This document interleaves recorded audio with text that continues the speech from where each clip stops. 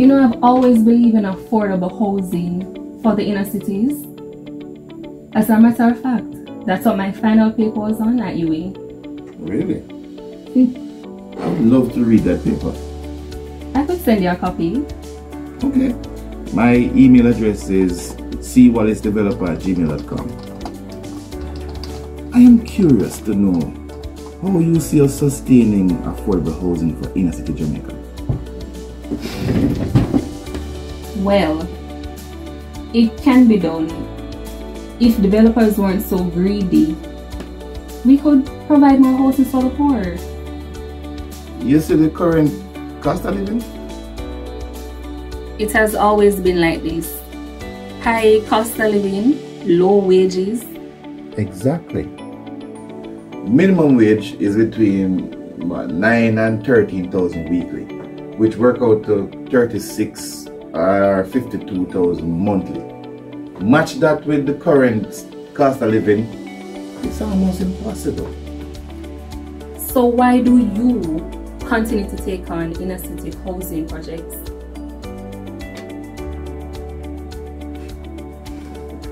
Yes, I've done my research on you, sir.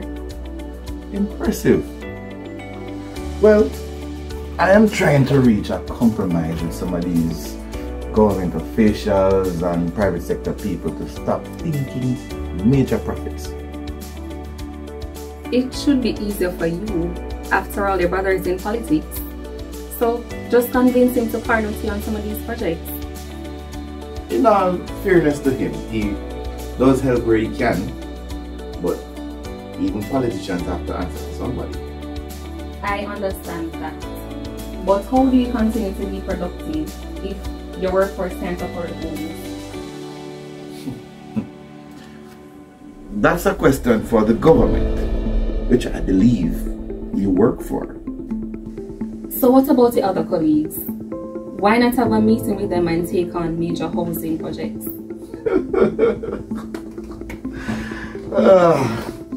Unfortunately, that's not how it works in this business. It's a dog eat dog, every man for himself. And most people are in it for the profit. A sizable profit? Yeah, sizable indeed. But that's how they get to continue other projects with the sizable profit. By stressing the pockets of the average citizen? Celine, it is, right? Yes. Let me give you a little insight on how this works. Sometimes we start a project with the little man in mind, but then the big institutions come in, buy the whole project, put an exorbitant markup on it, and that immediately takes it out of the hands or the reach of the average person. So, what about taking on a project from start to finish and making sure the average man gets it? Well, then you'd have to deal with the issues that come with that community. I mean, you have to share the work evenly with neighboring communities.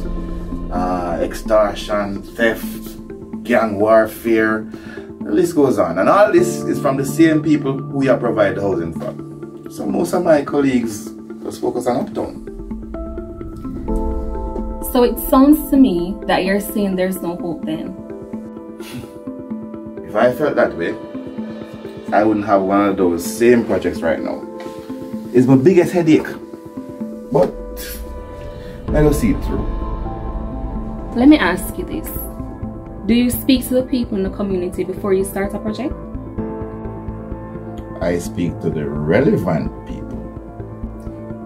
Which would be the dons and area leaders, right? Why you know so much? I'm very passionate about this. I've done my research.